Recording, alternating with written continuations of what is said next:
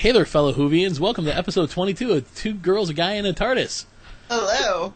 Starring Nicole, Joanna, and me, John. Hello. Wah wah. Wah, wah. Is there any news to talk about? They did announce that... the Cubs have a new manager? Oh, wait, that's yes, Doctor Who they news. announced that too. But I saw today they said something about they're not doing any more of the Doctor Who video games. They were supposed to do 2 more after... Maybe if they actually put some thought and effort into it and got someone good like BioWare to make a good Doctor Who video game that appeals to adults and youngins, they could do it. I mean, I've played the one that they have on the PS3. It's Doctor Who. I mean, but I always had this image of, and I don't know if you two will know this or not, this game, but some of our other fans probably would. The company BioWare is known for making really good, really deep RPG games. They made Star Wars Knights of the Old Republic, and they made a few other ones. There's a couple of companies out there that could do it really well, but BioWare is really good at it. And in Knights of the Old Republic, you have a ship. Oh, they made Mass Effect, I think, too. You have a ship, and you go to planets and do things to advance the storyline. I always thought, why not make a Doctor Who game set up that way that starts off with you being Hartnell, the ship is your TARDIS, you go wherever you're needed, and there's a running through storyline, and at some point you regenerate into other Doctors. Ooh. But that would mean the BBC would have to give it to somebody other than their own in-house people, or to some other, game company than these, I don't even know what other games the ones they make usually. Mm-hmm. But I think it would be a really good way. You can even have the other Doctors as downloadable content or DLC or something. I mean, you could keep adding to it. Make it a lot of games now have seasons. Even MMORPGs have a season where this is a storyline. Mm-hmm. You could do that very easily, and it'd be very, very cool. And they won't do it. And now they're not going to make any more. I have some news. Go ahead. Another trailer is going to be released on Saturday. That's not going to show anything. But you may show something? Well, the one they have now doesn't show anything. I do know. I just watched the one that came out last week or whatever, or 2 weeks ago. It doesn't really show Maybe this one will be the Comic-Con one. No, I don't know about that. I'm really surprised no one leaked that. You would have thought someone would have by now. Mm-hmm. No spoilers. No spoilers. But I don't think anything they do is gonna really. I mean, they're not gonna spoil anything. I mean, I mean, we know the Daleks are in it. We know the Zygons are in it. We know John Hurt's in it. We know Billy Piper and her and David Tennant and Clara, and I'm naming real names and character names, I know, but still. We know all these people are in it, including the Brigadier's daughter. Mm-hmm. What can you do to spoil it? You'd have to show Paul McGann or Sylvester McCoy or somebody. Because we already know the footage they showed in this trailer, while it looked cool, wasn't recent. Because Tom Baker does not look like that anymore. Mm-hmm. So, I mean, I know they don't. Matt Smith isn't going to die in this, or if he does, it'd be at the end when he turned into Peter Capaldi. But I'm pretty sure he'll regenerate sometime during the Christmas special, just once. Mm-hmm. I want to see a regeneration mid-Christmas special or at the beginning, one that doesn't go awry, where the new guy picks up and finishes off, kind of like what Tennant did in his first episode, but not with pajamas and stuff. Mm-hmm. That's what I'd like to see. Mm-hmm. And we also have images from Dib, the Doctor. Ooh, now see, that might have some spoilers. But again, you know who's in it. Yeah, they're really not. It's like Matt Smith's face. Well, actually, anyways, you guys... No, I'm kidding. Did they release new ones that we haven't seen yet? There's one with David Tennant and Joanna Page. Okay, which we expect because they're in the episode. I mean... Yes, and there's an... Let me get to the link. you could really forward these links through email to like somebody like me who doesn't have time. It's on Facebook. Is it on our Facebook page? See, Yes, I don't. That's why I have you guys, because I don't. Work's been busy. Real life has been busy, and unless we get sponsorship, hey, anyone out there want to sponsor us? Like seriously, $30 a month. Seriously, that's all I want, just to pay for the hosting.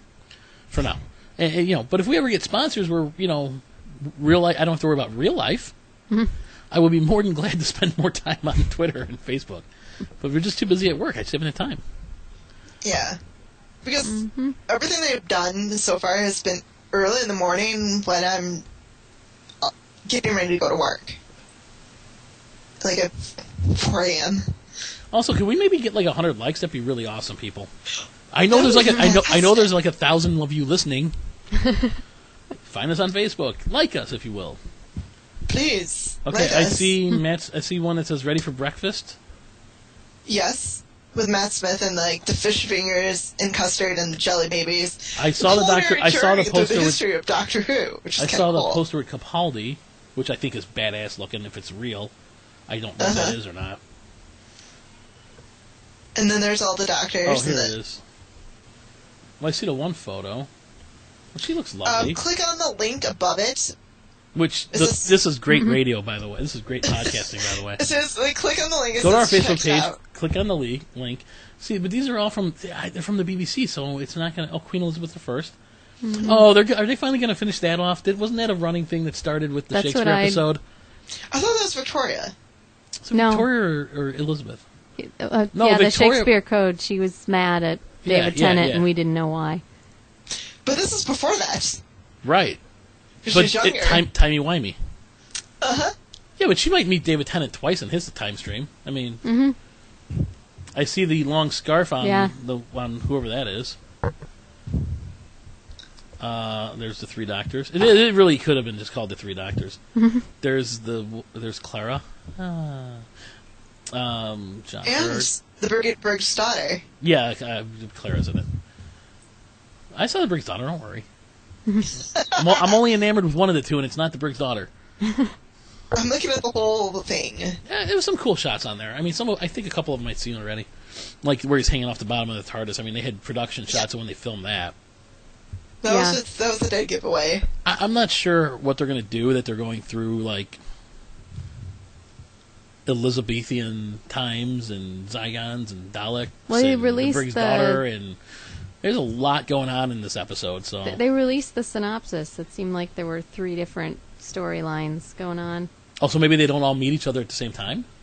I'm assuming eventually they must get together, but... John Hurt and Matt Smith must have met each other. Yeah, but they did... I know they released the synopsis. Plus, we know David Tennant and Matt Smith work together, because there's plenty of pictures of them together on set, so, I mean, why would you just be hanging out?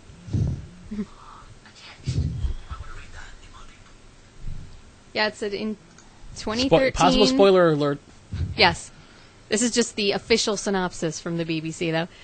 In 2013, something terrible is awakening in London's National Gallery. In 1562, a murderous plot is afoot in Elizabethan England.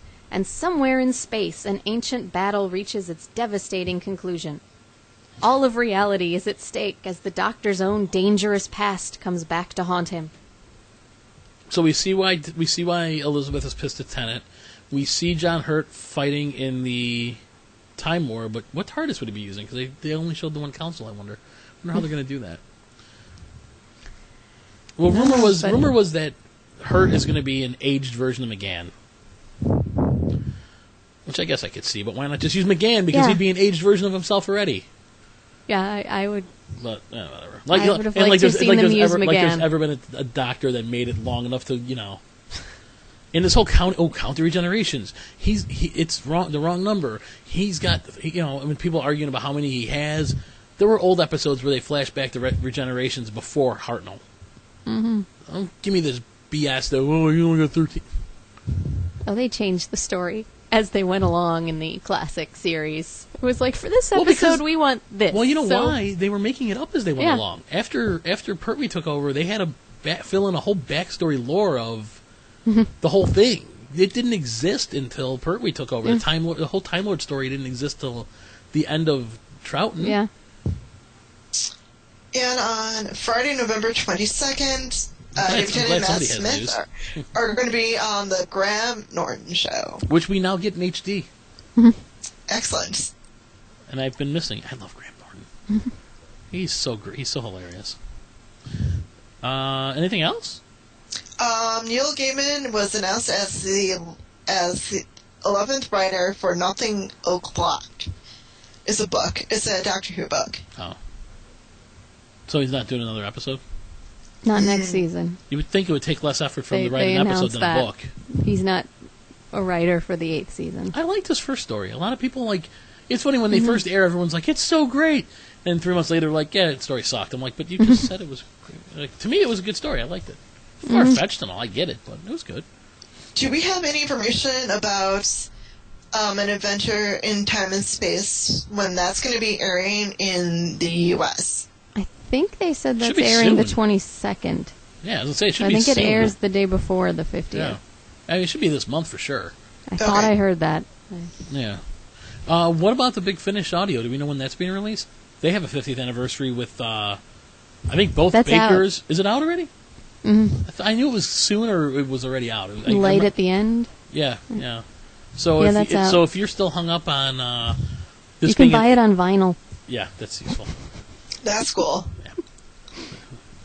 I have a record player. I use it like once a month, maybe once. No, not even once every 6 months. I come down here, throw some Temptations on, or Four Tops, or Beatles. Are you teaching the little one all these music? Oh, I thought you said Elvis. I'm like, I'm not an Elvis fan. No, the little one. About music, she was listening to Iron Maiden today. She was watching the concert footage with me. She almost did the devil horns with her hand. So close. I'm so proud of her. Aww. Daddy's little metalhead. Oh, you're raising her well, apparently. But no, she's heard the Beatles and stuff. Yeah. Okay. She does not listen to. She hears the Disney stuff when she watches Disney, but we don't listen to it in the cars or anything. I mean, maybe one day she'll want us to, but I just don't. Well, I know, but this is when it all starts. This is when Bieber fever and all that crap starts. This is when they're little. Right now, she comes home and points at the TV that's turned off and goes, "Min Mao," because she wants to watch Mickey Mouse. Good for her. Yeah, not good for Daddy. You know how many Mickey Mouse freaking... Hey, I saw several today. Yes. 4? Like 4. You think Doctor Who episodes have plot holes. You should watch Mickey Mouse Clubhouse. I don't care about Mickey Mouse Clubhouse. I'm hoping one day Isabella comes home and goes, Doctor Who, or Doctor, and points at the TV. I've been watching a TV series. It's a couple years old now, but it was with Peter Davison. He played a detective. It was called The Last Detective. He played a a lovable, somewhat bumbling detective that his police chief didn't like, and everyone gave him crap because he helped people. That even if he knew it was phony, he'd go and talk to people because they wanted, that's how he felt you should be to the public. So he's kind of not what police are anymore there. And he does solve his crimes, and basically it's called The Last Detective because he's the last detective he's the last detective that the chief would ever pick to put on something, unless it's a crappy job. So, but it was actually pretty good. I mean, it's off now. I think it had a 3 or 4 series run. Mm-hmm. But I was watching that on Acorn TV, so it was enjoyable. I like it. Although that does remind me, Peter Davison was being talked about again for, I think he gave an interview, and one of the things he said was that he didn't think the Doctor should ever be a woman. Yeah, but I think I've talked to so many people, and even people we've had on here said the same thing. And then his other statement was he thought that, I forget how he worded it, but kind of like he thought it was better in the new series, that there's more sexual tension in the TARDIS. Well, there was sexual tension in the TARDIS before. It was just creepy. Well, he was saying, with him, he wasn't even allowed to, put his arm around a companion. Because heaven forbid. Yeah. So he thought that would have been good on the show. I'm assuming when he was on it. He just wanted to put his arm around Tegan. Or Perry. Because certainly nothing was going to happen between, Colin Baker's Doctor and his companions. That's true. I think the BBC is starting a week-long marathon of Doctor Who. Yeah, but well, that's for our UK listeners then. Most of us don't get BBC America. Oh, BBC America, is it? You know, the woman thing with the Doctor, though. I mean, it's like when we had Amanda on. I asked her. I go flat out. I go, "Would you want a woman?" And before I even finished it, she's like, "No." The majority of people you talk to wouldn't want it. It's like, just make a new character, make a spin-off show. Why? Because why have to force do that and then force it to have to live up to the last 50 years of show, and then if the writing's not good or something, it's going to be blamed on her being a woman, which isn't fair. You know, I mean, why not just have another one? I've been saying that for years. I would watch a female Time Lord. Just bring back the Ronnie or make somebody. Romana would be brilliant to watch.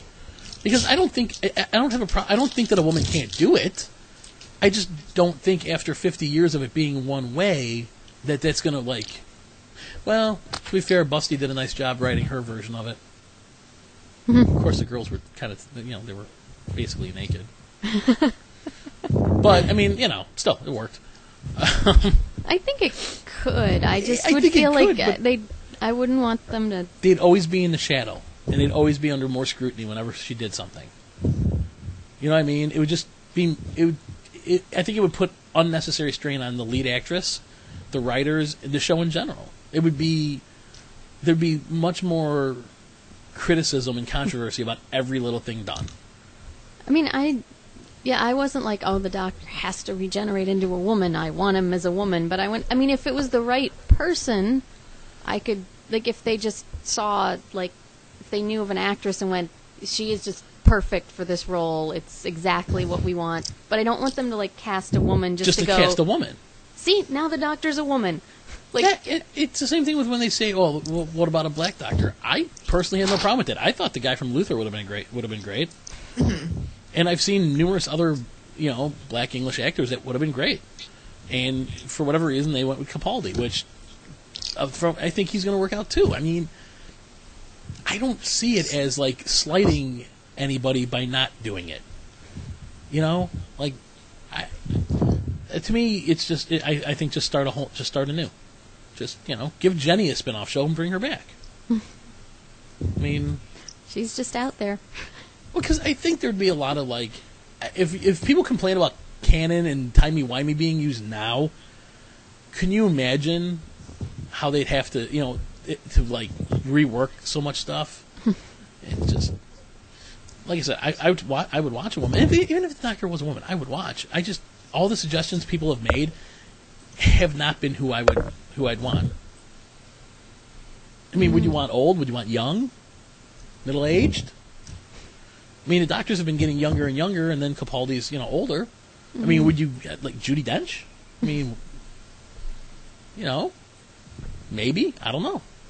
They always mention what's her name that was in the movie Red. She played the assassin. Helen Mirren. They always mention Helen Mirren. I can't see that. I personally, I don't see it. Not that it wouldn't work. I just don't see it. I think she's brilliant, but I just don't see that. Well, also, I mean, she's not going to take a role on. Yeah, you know who I could see doing it is Joanne Lumley. The one not Joanna Lumley. Yeah, right. The one from AbFab. Yeah. Yeah, I could see her pulling it off because she could be kind of more. She's done it. I was going to say she was. Yeah, I could completely see someone like her being able to handle it and do it.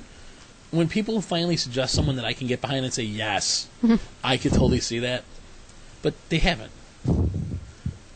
And I love when people are like, "Well, the Doctor should always be English." Really? Because David Tennant was Scottish. So's Capaldi. Joanna, since you're a news girl. There's a minisode, but it's called The Last Day, but there's no other information about it as of now. I hate minisodes.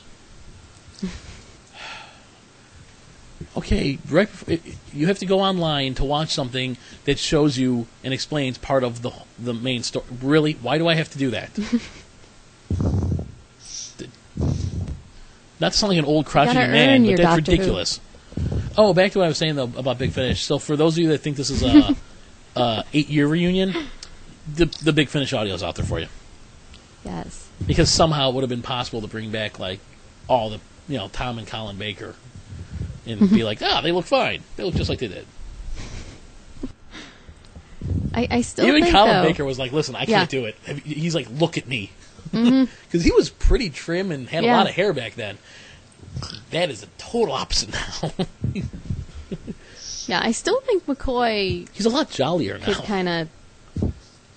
The only ones you could get, the only ones you would be able to get would be McCoy, McGann, maybe Davison. Davison's bald now for the most part, but he wore a hat in a lot of the scenes, so you could kind of do it. And that's why McCoy, I think, because he had that kind of, jacket, scarf, hat, umbrella. He had so many accessories and layers. I think you could kind of hide his... Yeah, but I think if you see any of the old ones, it's because they're pulling him from other episodes and CGIing him in somehow. Hell, they did a CGI hologram of Tupac. What, we can't do this on Doctor Who? But, so, yeah, back to our news. Joanna, go ahead. That's it for me.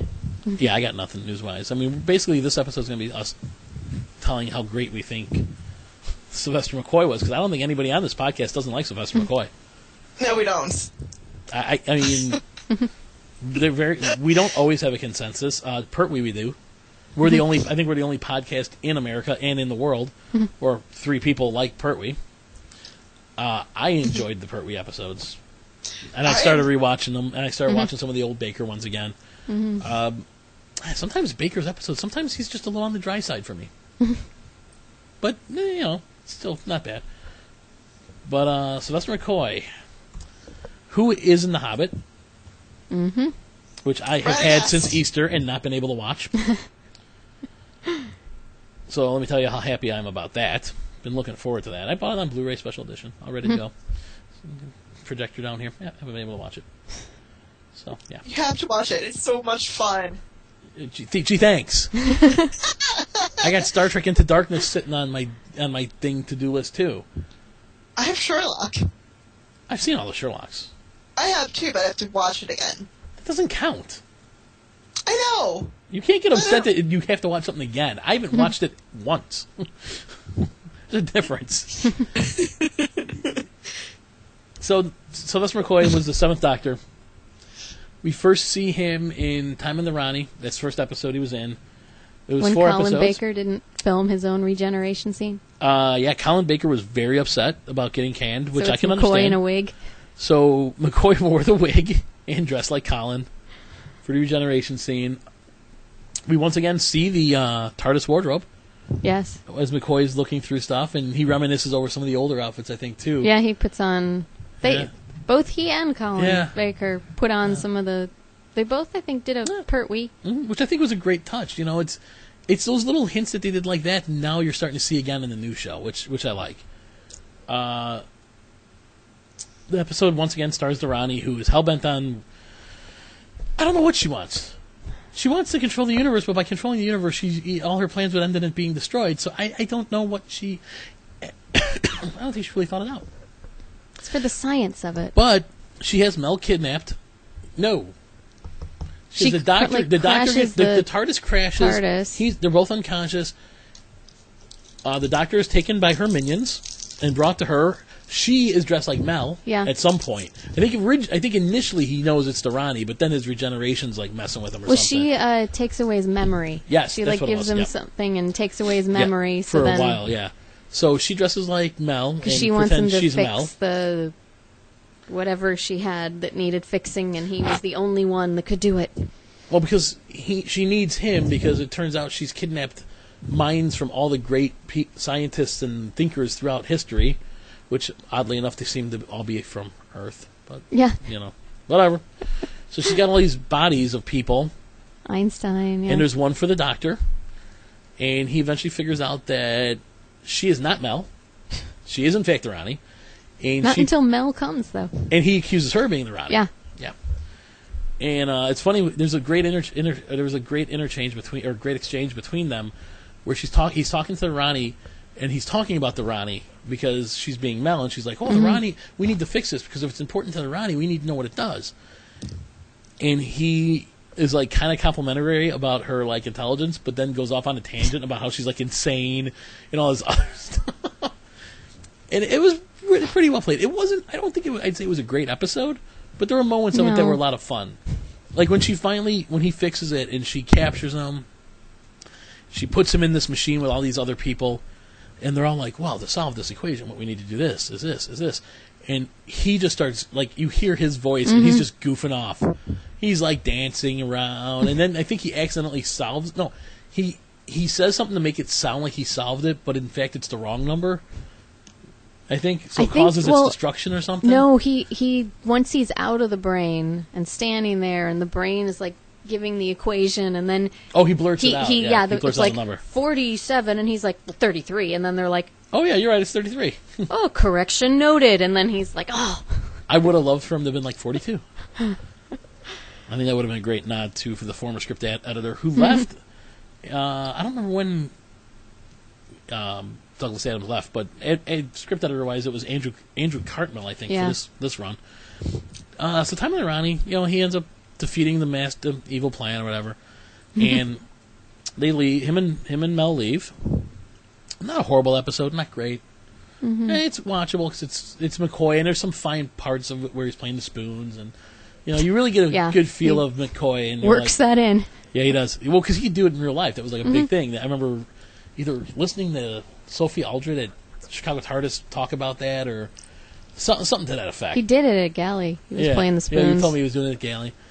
Because, to be honest, the one thing to me that was different about McCoy than any other Doctor up until that point, McCoy reminded me of a vaudevillian showman. Yeah. He played the Doctor like a showman. I mean, he had a sinister side magic that you tricks. did see at times. But yeah, there was magic tricks, there was illusions, there was a spoon playing, hat tricks, bird calls. It just made it whimsical and fun, And he did a brilliant job at it. I loved how he played it, even when he was more sinister. He wasn't. You knew he was being sinister. It wasn't like he was conniving like Troughton or Hartnell, And he did truly care about the people that traveled with him, like Davison did. He didn't try strangling anybody. Well, I think only one Doctor gets to have that title. Give it time. Show's still on. So they do leave there. And head to the Paradise Towers. Which is one of my favorite episodes. I love Paradise Towers. It's so great. The special effects and the costuming and the makeuping isn't great, but it's the late 80s, and the BBC controller had some hard-on for getting rid of Doctor Who, even though it was doing decently well. I mean, in England, you can get 4 or 5 million viewers, and that's still a top show. I mean, they don't have as many people as here, He just didn't like sci-fi. He wanted to focus on Victorian stuff, which, they do really well because they're still stuck in that, world. It's very 80s, I remember. It Paradise is. It's extremely 80s. It is so 80s, all the costumes and the makeup. It's extremely great. You have factions of two girl gangs. You have the Kangs, red and blue. Yeah, I think. The other Kangs got killed. You have janitorial, like garbage robots that turn out to be killing people. The cannibal ladies. You have these two sweet old ladies who turn out to be cannibals. Want to eat Mel. Yeah. It's just a delicious Douglas Adam-esque dystopian apartment complex, right? I mean, you could see this being part of the Hitchhiker's Guide book in a way. We're stopping at Paradise Towers. They have a pool on the roof. That's where Mel wants to go. Yeah, that's what I was like. I remember Mel just wanted to go swimming. Yeah. Well, after what she went through, I can understand that. It was just a neat episode. It was enjoyable. Mel gets captured by every faction there, and every faction thinks she's up to something else.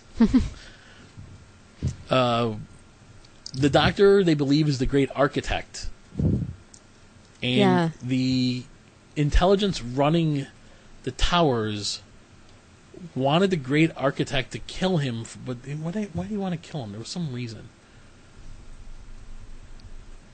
At first he was an honored guest, and then they wanted to kill him.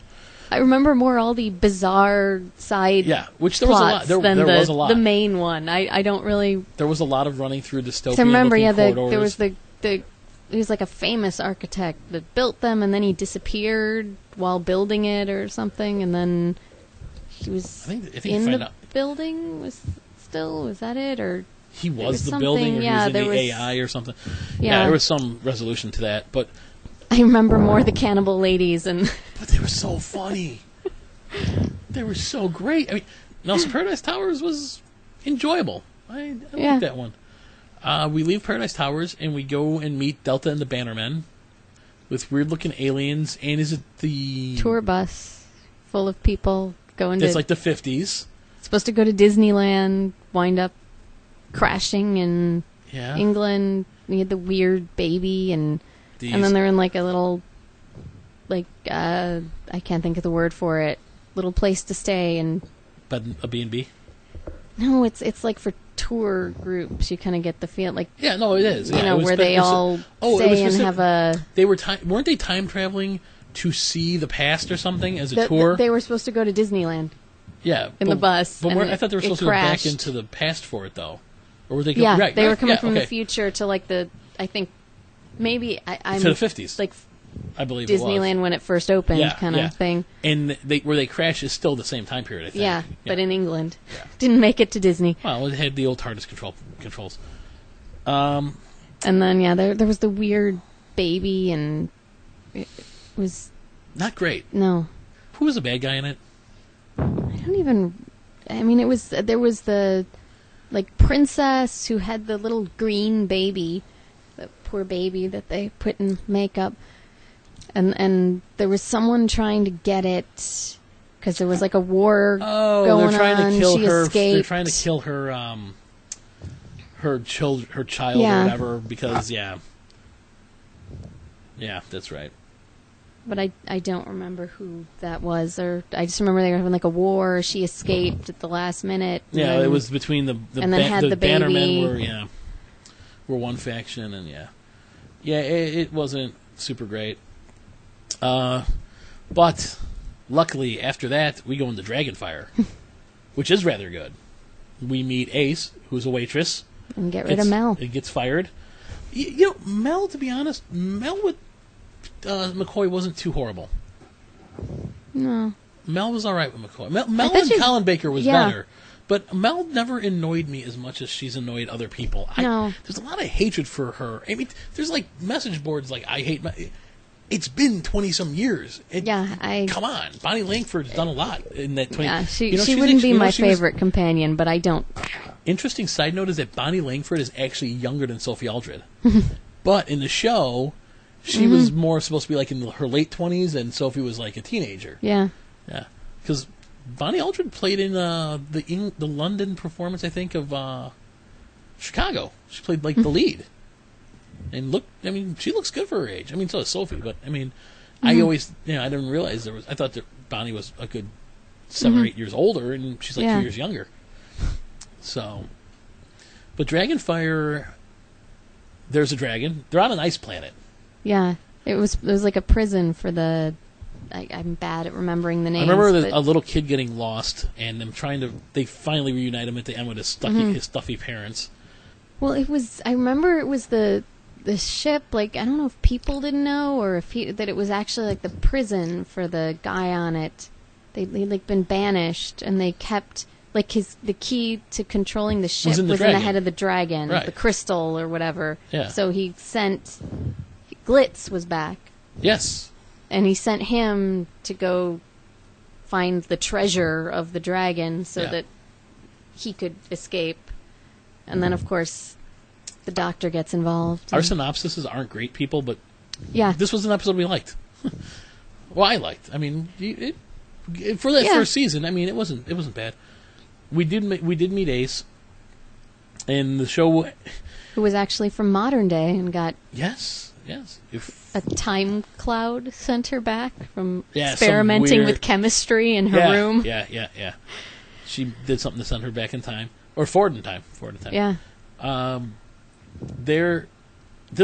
could tell the BBC really was just trying to get rid of the show because this season was on Monday, and after Dragonfire, we next see the Doctor on Wednesdays.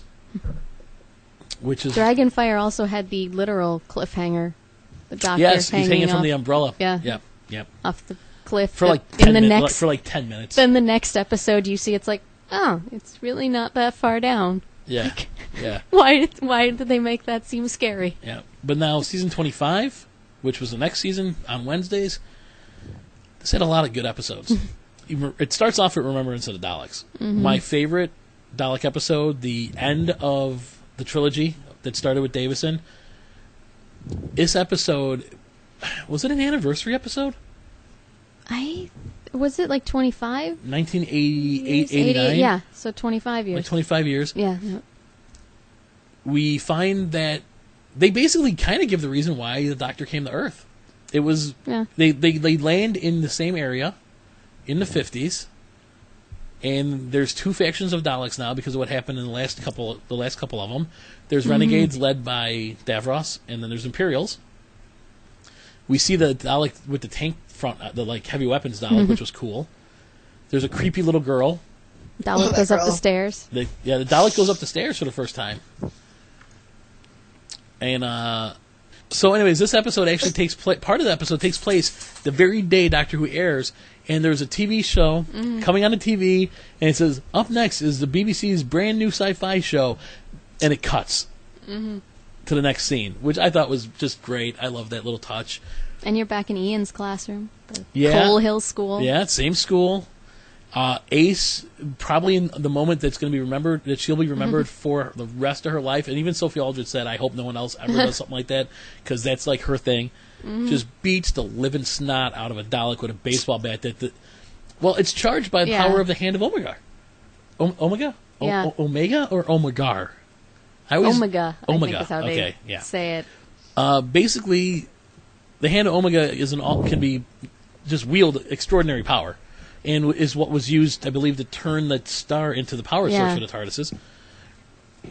And we find out that the Doctor went to Earth in that time period. He must have stolen it, and he came back to Earth to hide it, so no one else would ever get that power. And it's in a grave in that area. And he retrieves it, and he supercharges the aluminum baseball bat Ace carries with it. She beats the snot out of a Dalek. There's a little bit of Nitro 9 used and thrown around. And quite honestly... Isn't there always with Ace? Yes, there was. I loved Ace. I still do. But... Ace is fun. It's just a great I think it's a great episode. I think it's very just solid. It's a good nod to the past. It ties up some ends, and I'm sure they're going to reopen those ends and make, just bastardize everything. But it's you know what? It's probably one of my favorite Dalek episodes. That and Asylum are like two of my top 5, and then Genesis, which I think is great too. Just because it was just good. You find out that the little girl is what they're going to use to control the hand of Omega. And I think the junkyard's even the same junkyard. Yeah. Where they find the Dalek initially. Foreman. Yeah, and it's not Unit yet. It takes place right before Unit's formed. And in typical Sylvester McCoy fashion, he just opens the back of a van that walks inside and starts talking to him, and they're like, wait, who are you? So, no, it's a good episode. I tell people all the time, if you want to get started on Classic Who, this is one of the good ones to start, especially for McCoy. It's really a good episode. Yeah. We leave Earth again, and we meet the Happiness Patrol. Candyman. With the Candyman, which we saw somebody dressed up as at Chicago TARDIS. That was an amazing costume. This episode I enjoy, but I always mix it up with Paradise Towers. I don't know why. There's something about it. Like, for some reason, I picture the Candyman running through Paradise Towers. I know he didn't. Maybe you've got a lost adventure. I mean, they visit a human colony, and everyone seems a little too cheerful. A little too upbeat.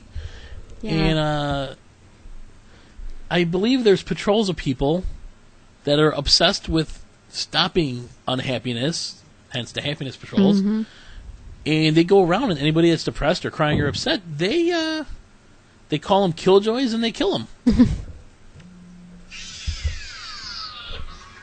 Why wouldn't that happen? The Doctor and Ace encounter, I think he's a census taker or something like that, or he or she. No, he's a census taker, and he's trying to find out why the population keeps dropping, like drastically. So they, of course, go to help out. They get arrested, because why wouldn't they? Of course. And they eventually find out all this stuff that, they're getting killed off, and it's because they're not, happy, but I can't remember what was keeping them happy. There's something I'm missing on this episode. Again, some of them I just take away more like images. Because I remember the Candyman. Yeah. I believe they find out there's a woman that's just running it, and that's how she wants it. Like she's just forcing people to be happy. Is what I think her name. I think her name was Helen. That sound right? And in the end, there's like some pipe creatures or pipe people that help defeat the Candyman by drowning him in fondant. And I believe she has a dog of some sort that gets crushed in the sewers, and so she's all upset about. And eventually, she has her own sadness, and that causes It's basically the revolution that sets off everything, and everything changes. Yeah, she had. And to they all work together. Sadness to show you needed both. Yeah, and then they all can't just be happy. They all end up working together, I think, to rebuild society. But not a bad episode, not horrible. There's some other stuff he mentioned. The Doctor talks about his academy days in Gallifrey. You don't hear that too often, and that he was a Theta Sigma. He talks about his classmate Drax, but he also mentions the Brigadier for the first time. They reference Invasion of the Dinosaurs, I think, also. So, yeah, he talks about his old mate and that. But I think we see Drax in an episode. I'm not sure. And then the Happiness Patrol goes into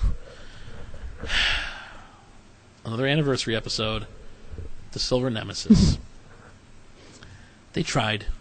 They've tried to really do good Cybermen episodes. I mean, they really do try.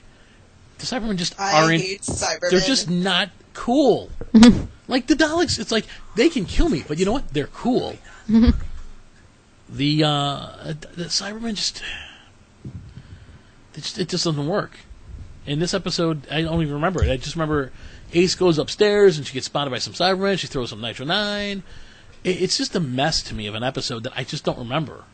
Yeah. Well, they also kind of threw everything into it, like in trying to make it an anniversary episode. It was like, we're going to throw everything into this so we can reference... Yeah, which people out there were complaining that this anniversary might not have everything from the 50th. Be kind of glad it might not have everything. Because just because it has everything doesn't make it good. Yeah. I mean, it's England, it's 1988. There's Cybermen facing off against neo-Nazis and a 17th century sorceress named Lady Pennantforte. I can't pronounce it. And they're all trying to gain control of a statue made of a living metal, which was created by Rassilon as the ultimate defense for Gallifrey. I just read that off Wikipedia, I'm not going to lie. I don't remember the plot, because that's all it says. There's not even anything else about this episode. I mean, it just... It's funny. It got 6 million viewers the first episode and 5.2 each thereafter. 5.2 million viewers is not bad. The fact that they canceled the show still astonishes me. Yeah, it's just not great. Yeah, that's how it kind of feels. Like they just threw a bunch of elements together and went, okay. Then you need the sorceress? How would she know? How would a 17th century sorceress know about this metal? How would a group of neo-Nazis know about this metal? Why would the Cybermen need it? I mean, I like the classic Cybermen more than the new ones, but it's just not. Yeah. And I guess the writer Kevin Clark, they on the DVD for the show, it says they talk to him, and he points out that he had seen very little Doctor Who, and that he met the production team without any idea of what his proposed story would be about. He made up a story on the spot in front of producer John Nathan Turner that the Doctor is literally God, though this was not realized on screen. Clark also appears twice in the serial itself, playing a tourist at Windsor. The Cybermen were added later at the request of Nathan Turner to tie in with the program's silver anniversary. I mean, what was J&T thinking? He obviously wasn't focusing on the show because this episode was just bad. I know him and Andrew Cartmel were not talking for like years. They would only send each other letters or some weird. Yeah. But the show was still getting viewers. I mean, so just not a good episode. Luckily, from that, we go to Greatest Show in the Galaxy. I don't think Nicole likes this episode much. I enjoy this episode. I don't dislike it. It's just compared to Silver Nemesis, this is fucking gold. Yeah, I didn't dislike it. It's just it wouldn't be like one of my favorite compared to Silver Nemesis. This is Remembrance of the Daleks. Yeah, this I hated those clowns. But they did their job. They were supposed to be creepy. I know, they did well. This was another episode that felt like a Douglas Adams thing. There were all these weird characters, all these different people, these weird occurrences. Wasn't there a robot in this too? Well, the clowns weren't some of the clowns like I thought there was another one too. There were robotic clowns. Yeah, there was a ringmaster, rapping ringmaster. Yeah, and Nicole knows more about the plot of this one. I visually remember it, and I want to say there was a creature they were trying to keep happy. Yeah, they were the gods of Ragnarok. I think they were like, and you like see them through. You don't know that, but they're the audience for the circus throughout the whole thing, and they decide on the acts, and they're like three immortal beings really that are pretending to be a family at the circus. I guess. Right. And then at the end, McCoy does all his little magic tricks to distract them. Yeah. I remember that this season, the episodes started to get more, well, other than Silver Nemesis, they got a little darker. They started touching more on his past and more on Ace's personal life. By the end of it, there was a lot more interaction about stuff, which leads into the next season, actually, which was the final season. Yeah. But no, this one I didn't it wasn't like it. Yeah, didn't like it. Maybe it was somebody else. No, it's not like I wouldn't count it as my favorite. No, but it's above average, I think. The clowns were creepy. The people on the thing with the bus, the people they meet, the hippies and all that. I mean, it was good. It wasn't bad. I liked this episode. Again, not one of my favorites, but I think it was above average. Yeah. I mean, especially compared to Silver Nemesis. Well, and it's entertaining to see McCoy doing his little magic show. Yeah. At the end. Yeah, no, it was. And he actually knew how to do all that himself, or he learned parts of the ones he didn't know. I think he said they had an actual magician come in and teach him stuff, too, which he remembers to this day, some of the tricks, which is really neat. Then we lead into Season 26. Here's the funny thing. Greatest Show in the Galaxy, let's see what the ratings were for this. Let me look it up real quick. 5 million viewers, the first part, 5.3, 4.9, and 6.6 it ended with. 6.6 million viewers. Doctor Who now gets, what, 9? 8 or 9, right, usually? I think. Not much off from this. So then we go to Season 6, which actually was a really good season. Mm-hmm. Every episode, I want to say, was good. And it starts off with Battlefield, where I believe we meet the Brigadier again. Comes back, yeah. He's a teacher. No, that's retired. Yeah, he's retired in this one. And they bring him back. Yeah, but the Brig's in it. Doctor and Ace, they get a distress signal from near there, somewhere in England. And Ace gets to meet someone else who likes to blow things up. Actually, they meet another Brigadier first, Bambera, and he is in charge of a nuclear missile convoy. And they find out that there's some explosions, and I don't think it was the nuclear weapons, but they send for the Brigadier to help out. And this is the one, right, that connects back to, like, Merlin and that? Yeah, there's like a scabbard that they excavate from a battlefield, and it hangs in the hotel, and it's hot when a doctor touches it. And the hotel's owner's wife is blind, but she says she can sense the scabbard waiting for something or someone. And it's dated by an archaeologist to like the 8th century, but the doctor says he believes it's far older, and it's been waiting for something. Yeah, she meets Shu Young. There was a girl that she was. Yeah, it was another girl who shared her love of explosives. There are just constant conversations between the two about explosives. At some point, though, someone thinks the doctor's like Merlin. I thought. Well, they go under the. Well, there's Mordred and Morgan, and they go to the hotel to retrieve Excalibur. At one point. So yes, we are getting into the. Yeah, well, the Doctor and Ace enter a chamber under the lake, finding a door programmed to open at the Doctor's voice. The Doctor tells Ace that Merlin may well be his future self or paler version of himself from another universe, where magic is a substitute for technology. So yeah, he is Merlin, and they find a chamber that is part of an organic spaceship, where they find the body of King Arthur lying next to a sword, which was the source of the distress call.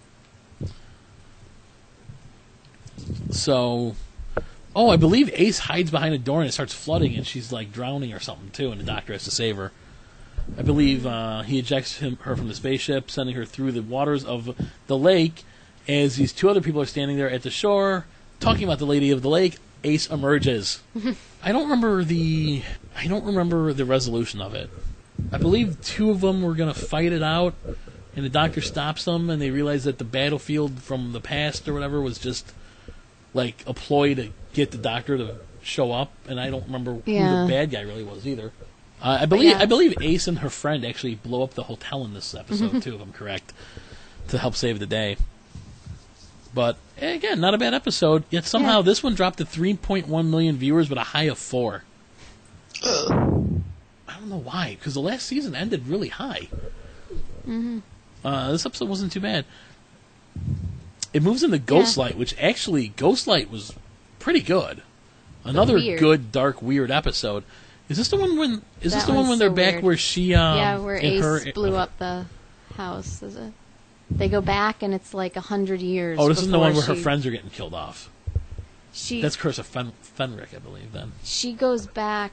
It's like 100 years before she was there, because she just sensed there was like evil in the house and was afraid of it. So the Doctor brings her back so she can conquer her fear and see what was really going on. And it's so because like bizarre. I said, they started delving more into her personal life and his past, and things got darker. Yeah, so you've got like the alien ship that crashed and the almost like godlike being light or whatever that was cataloging all the species on Earth, and he's upset because of evolution. His job just keeps getting harder and things and keep harder. changing, so he wants everything to stop. But he was like asleep, and in the meantime there was the other guy that kept changing his appearance till finally he was human. I mean, it's like full of all these like bizarre. There's like the weird, almost like zombie crew of maids that come out at night. Well, I remember when I was watching Ghostlight, I was kind of like, this was considered a children's show? You've got someone like cooked into soup. Yeah. People are being killed, right? I mean, it's like, and it's all like creepy and. It stopped being a children's show with Tom Baker's era. I mean, to be completely honest. But at the end of like these episodes, you're like, wow, they're getting really, really dark again, and everyone's just like, because that one, Well, this tone carries on through the Virgin New Adventures books. I can't say they're canon, but they shouldn't be ignored either. I mean, they're good books. No, Ghostlight was not bad. Yeah, it was good. I mean, it's bizarre. But, it's really strange. And then we lead into the Curse of Fenric, which has like. They're back in World War II in that one. Well, there's like that one too gets kind of bizarre. And again, we're averaging 4 million viewers, which is still down from last year, but not horribly. I mean, that last year was like 5 million average with a 6 million peak, and now you're at 4. So, so what I'm saying is, BBC from the 1980s can go suck a nut. That one I remember is another one where McCoy just like talks his way onto the top secret military base. He just is like. Well, there's a lot of continuity with this one and a lot of the other episodes. In the one part, he's naming off names of his former companions.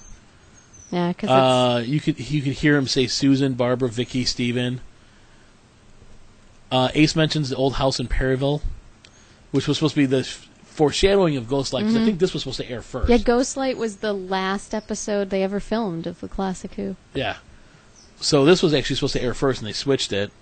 But I think Ghostlight, part of the reason it doesn't always make sense is they cut it down, too. I remember them talking about that at Chicago. Yeah. Like, they cut an episode, so they condensed it, so things that probably would have made a little more sense. Do you remember any other details of this episode? The baby daughter of a young woman whom Ace helps is actually Ace, I thought. It's her mother. Or it's Ace's mother, that's right. Because she says, I remember, they're like, just say the name. I can't remember her mother's name, but they say the name of the baby. Like, Ace really likes the baby, and then she, like, is like, yes. No, that's the name of the mother I hate. And I'm like, okay, that baby's got to be her mother then later on, or else she had the weirdest reaction ever. Yeah. But yeah, she, like, saves her. Yep.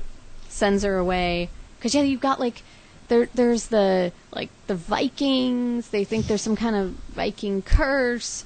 And then there's, like, I'm not good with the rankings, whatever he was. There's, like, a scientist, and there's, like, a military guy that want to uncover it because they think it's going to give them power because it's World War II.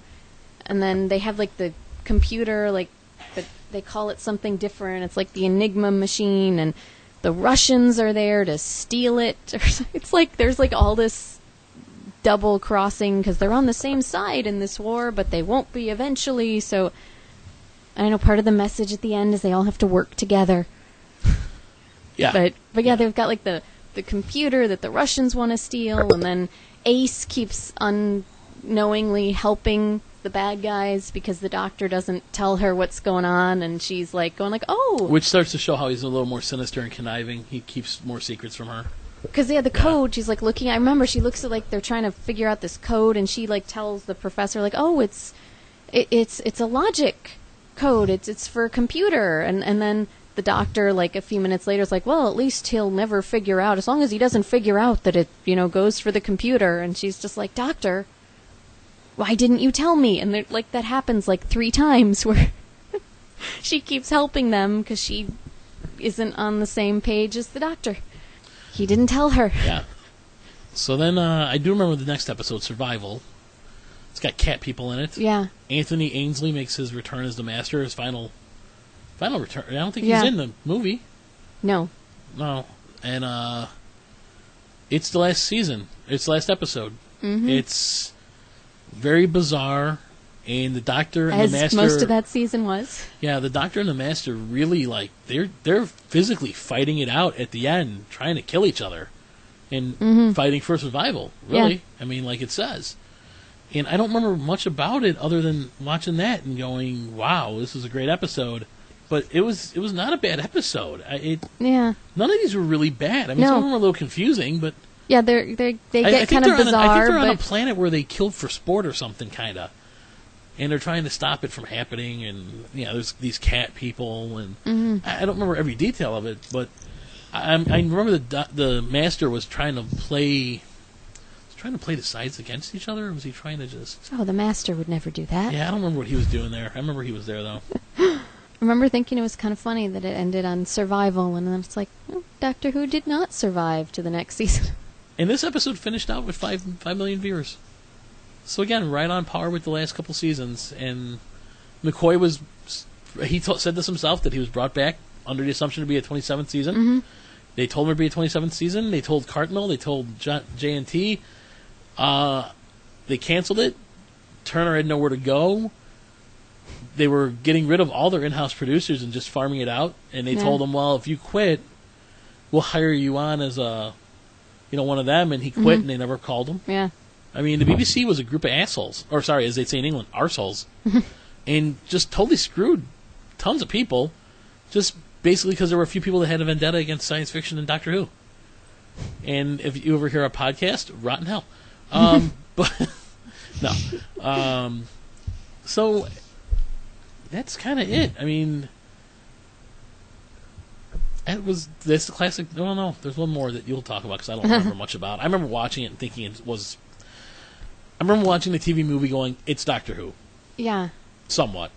I mean, I get that. Somebody argued with me. Oh, Brian was arguing with me about that. I'm like, well, when you have when your favorite show's off the air for 6-7 years and it comes back, that's what?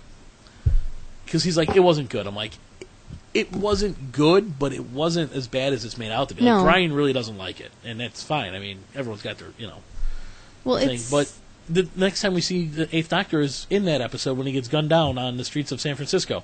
Because apparently the mean streets of San Francisco, I don't remember why the TARDIS was there. He's all alone. There's no companion. Well, he was carrying, which is the part that makes no sense. Some of the setup, he was carrying the Master. The Master's remains back to Gallifrey because the Daleks had put him on trial. the Daleks were so big on trials. They had a trial for the Master, condemned him to death, but they granted him his last request. So the Doctor has to come and remove his remains.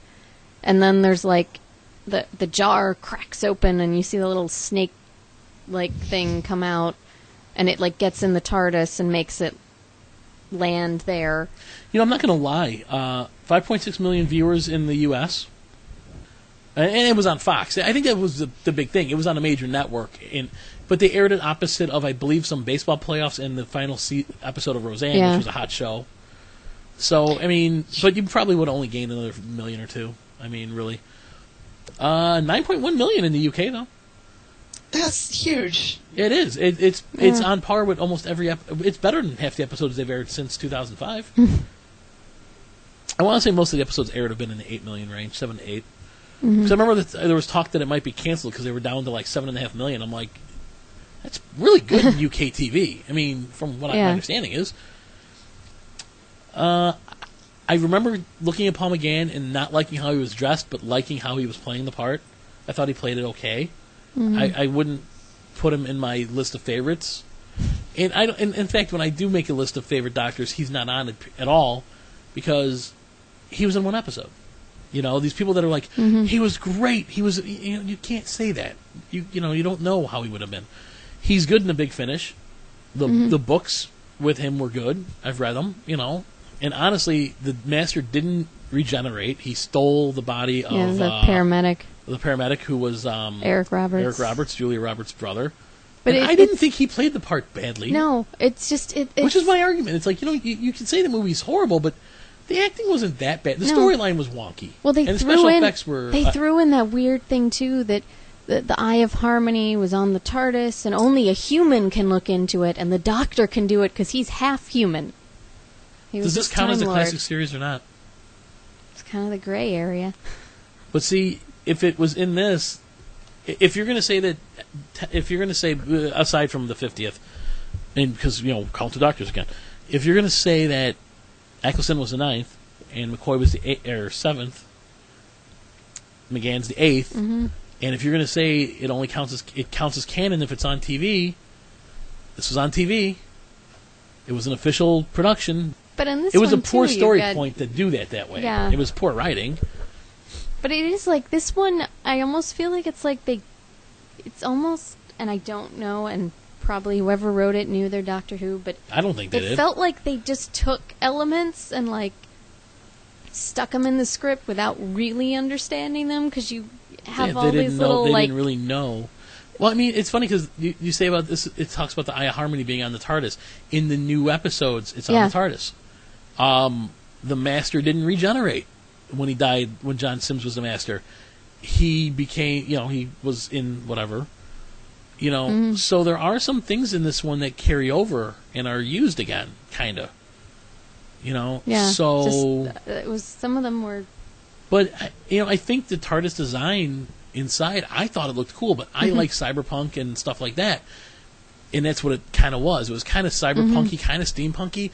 To me, the interior was a little ahead of its time, and that craze hadn't caught on to where people would like it. You know what I mean? Yeah. Yeah. So, it just, it wasn't terrible. Oh, of course, the first kiss between a Doctor and a companion happened in the movie. Yeah, bloody Americans. But that one, I was like, he also has amnesia when he's regenerates. McGann doesn't remember who he is or what's going on in the beginning. I can get past all that because, first off, this is the first one that shows like a regeneration that looks like what might really happen. Like McCoy's face distorts. There's little lightning bolts. It kind of was Highlander-esque with the lightning bolts and stuff, but it showed. They tried to portray it in a more realistic way, I guess. Where now like fire shoots out of him, and he destroys the TARDIS, and it goes crashing into. Always seems to crash into planet Earth. So at least what a concept. Yeah, so at least they showed it in a way that was kind of neat. I don't know. I mean, I can't say it's a 9 or a 10, but I can't say it's a 1 or a 2 or a 3 either. I mean, but you really don't. It's better than some of the old classic episodes. It's really hard, though, to judge McGann's doctor, which is what blows my mind, because the first, 20 minutes are still McCoy. And part of that, he's dead laying in a morgue. And then he comes back and he has amnesia, so he doesn't even know who he is. He doesn't really become, the doctor proper until... Second time a regenerated doctor's in the hospital and has to escape, though. Pertwee, right? Yep. Also, I found out that Eric Roberts' wife actually played Miranda, who was, I believe, the wife of the character he played until he was taken over by the Master. So he kills her. Yeah. They're probably divorced now, too. Philip Siegel was a producer. He'd been trying for years to launch an American-produced series of Doctor Who once it went off the air. And you know what? Complain and bitch all you want about America and about everything else and about how bad this was. What were you Brits doing to bring it back? Anything? Mm-hmm. Because it showed that the show transcended the Atlantic and that we liked it enough that somebody wanted to bring it back. If you look at the beginning, or is it the beginning? If you look at the beginning of the 2005 credits, like how the TARDIS goes through, and if you look at the way that TARDIS travels through the time vortex in this movie, they're very similar. There was a lot of stuff that's been taken from it and used again. You know, like I said, say what you want. It's like a 4 to me. It's not. I'm not going to put it down at a 1. And what's the Pertwee episode that you hate? Monster of Peladon. That's a 1. I would watch this all day over that. In fact, I would probably watch this over Silver Nemesis, to be completely honest. So, I mean, yeah, but it's just hard to judge McGann and what he would have done with it. And I think, that was part of it, too, is I don't know if McGann was well known in the UK. I know he wasn't well known here. No. And Doctor Who in America for a long time always had this. It's the guy with the scarf, right? Oh, who was the guy with the scarf? That's the guy I like the most. So many people grew up watching Tom Baker that was who they liked, and when you get a show mid-run where you don't realize that that's not the original guy, because I think on and off they showed the really old ones at times. Like when my dad was a kid, he remembers watching them in black and white. So those might have been Hartnell or Troughton for a while. Who knows? But you had a society of people growing up watching it as Tom Baker, and he was there for so long, no one knew that he was supposed to change. And when he changed, I think a lot of people were kind of like, "Well, I like that guy," But it's just really hard to really say anything good or bad about McGann. I mean, I thought his doctor had potential. He could have been interesting. It's hard to. You're like, well, it's like. I mean, you couldn't have judged Peter Davison's character if you just watched Castrovalva. Yeah. He's unconscious for half of it. His doctor doesn't really completely take shape till the next episode and further on. It did win the 1996 Saturn Award for Best Television Presentation. But, yeah, I don't know. I mean... Yeah, it's not... Like you said, how do you judge it?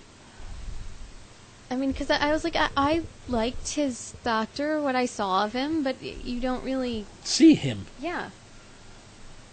And Daphne Ashbrook, I wasn't a real huge fan of her in the movie. No. And, everyone's like, oh, Matt Smith's cool, he's riding a motorcycle. Yeah, McGann did it. Wasn't he riding a motorcycle with her on the back? I mean, okay, whoop-de. Again, another thing that was used again, Mm-hmm.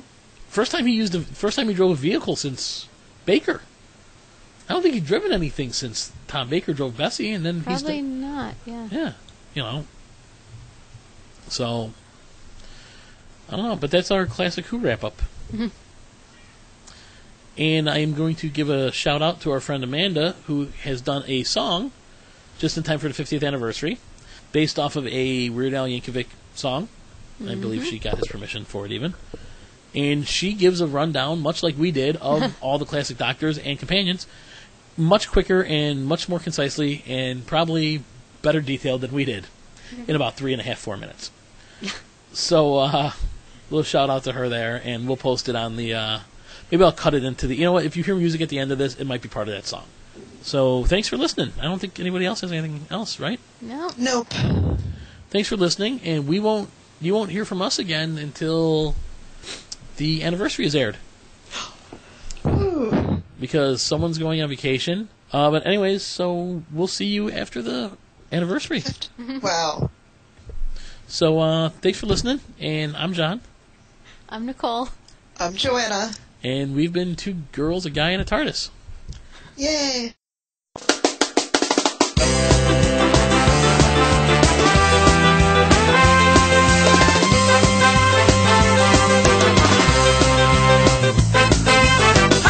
Travel in the future started with a British sci-fi show in 1963, introducing William Hartnell as a renegade time lord who's afraid over violence. Charlton, when Hartnell left the show in 66, they decided that time lords could regenerate. Patrick Troughton played the role as a cosmic hobo with a cool needle haircut. Pertwee, the look of John Pertwee's face and dandy style were the first to appear in the opening credits. His companions were Liz Shaw, Joe Brand, and the adventurous Sarah Jane Smith. Baker comes the one you'd see on PBS, where Americans found out about it. His run was long as his scarf, and he gave us Leela Kane and Ramona Deborah Sherwin-Dar. Know your doctors on Doctor Who. Know your doctors on Doctor Who. Know your doctors on Doctor Who. Know your doctors on Doctor Who. Davis in his cricket outfit with a piece of celery for detecting poison gas. Peter Davison's doctor was a gentle blonde who loved all aliens, great and small. Baker, no relation to Tom. Colin Baker was forced to dress like a crazy rainbow maniac. He went on trial as a Time Lord, but the BBC put this doctor in distress. The greatest show in the galaxy now starred Sylvester McCoy in the title role. He was a darkness master with bad luck and timing, 'cause the series stopped too quick. Cushing, all doctors listed here were on the TV show except for him. Peter Cushing did two cheesy Dalek movies where they call him Doctor Who. Not a Time Lord, just a man named Doctor Who. No one calls a doctor Doctor Who.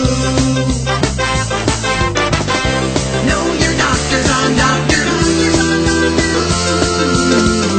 Know your doctors on Doctor Who. Now you should know about the TARDIS. It's a little blue police box, and it stands for time and relative dimension in space. Everyone who goes inside it always says the same thing, that it's bigger on the inside than it is on the outside, 'cause it's dimensionally transcendental, slightly unpredictable, a Gallifreyan relic, and the last one of its kind. And so the Doctor is protected, but it's psychically connected to it, even though the set designers change it all the time. Where was McGann? A TV movie in 1996 starred McGann as the weirdest doctor yet. Supposedly half human, he kissed a girl and rode a motorcycle into the wilderness. Eccleston. The show came back in 2005 with a Vengeance Youth and a budget for effects. Chris Eccleston's doctor kissed Rose when she found the bad wolf, and the light shined out her eyes. Tennant! All his friends came to help when he fought the Daleks. Exterminate! Rose Tyler got a clone of David Tennant, but Donna lost her memory. Smith! Matt Smith is the